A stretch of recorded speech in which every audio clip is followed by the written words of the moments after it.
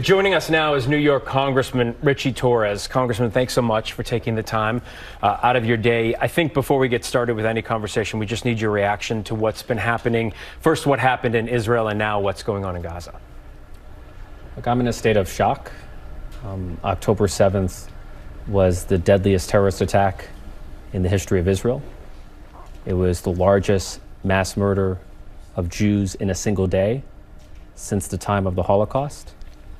And the psychological effect of October 7th, is reminiscent of 9/11. It's reminiscent of the shock that all of us felt as Americans. And so I feel strongly, Israel stood with the United States during 9/11, and we have an obligation to stand with Israel in its moment of need, in its 9/11. So what role do you think the United States should play in supporting Israel? Well, look, we should provide Israel with whatever funding and equipment it needs to defend itself. Israel is the victim of a deadly terrorist attack. Thousands of Israelis have been murdered and wounded and abducted, raped and otherwise terrorized. And Israel has a right to defend itself. Israel is doing exactly what we would do if we as Americans were under attack. Let's talk about the House for a minute, because it does have implications of what's going on right now, aid to Ukraine and aid to Israel and such. But there is no speaker in the House right now. And you have called what happened, you said, a Republican coup. So what's happening with Republicans in the House?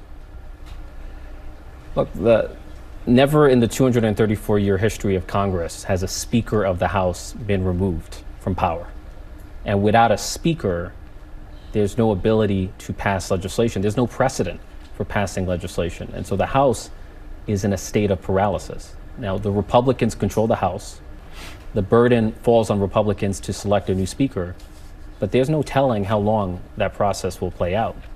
And so until then, everything's at a standstill. But the Republican Party is at war with itself within the House, and it's creating a dysfunctional, ungovernable House where the inmates are running the asylum. We went from the longest speaker vote in more than 150 years to a near default on the nation's debt, to a near shutdown of the federal government, to the first ever overthrow of a House Speaker. So there's been nothing but chaos, crisis, and confusion.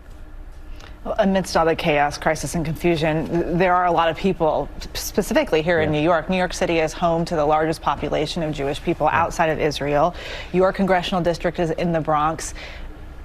They're worried right now about their own safety. How concerned are you about something happening here? Look, I think history tells us that when there is violence unfolding in the Middle East, it often leads to a surge in anti-Semitic incidents. And anti-Semitism has been a problem long before the conflict in Israel. Even though the Jewish community represents 2% of the population, it accounts for more than half. It is the target of more than half of all religiously motivated hate crimes. So anti-Semitism is a problem that we have to confront at its root cause in the United States. It's been reported that the Biden administration is considering a bill packaging both aid for Israel and Ukraine.